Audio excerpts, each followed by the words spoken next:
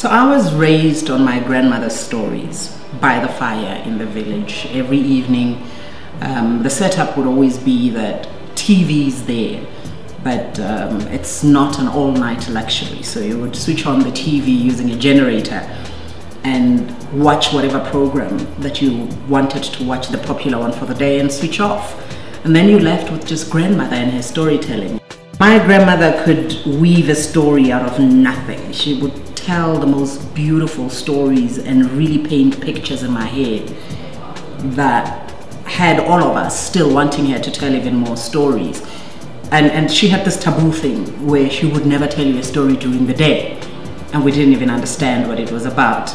But I fell in love with the art form of telling stories and listening to stories. So as a consumer of film, I love a good story. But as a storyteller on film, I'm influenced still by the manner in which Makuru told her stories. I started to fall in love with the fact that a film camera allows me to be me as an actor. It allows me to bring in all the colors. The things I was talking about with grandma storytelling. You can basically bring all the various colors of emotions into one frame and get away with it without even saying a single word of dialogue.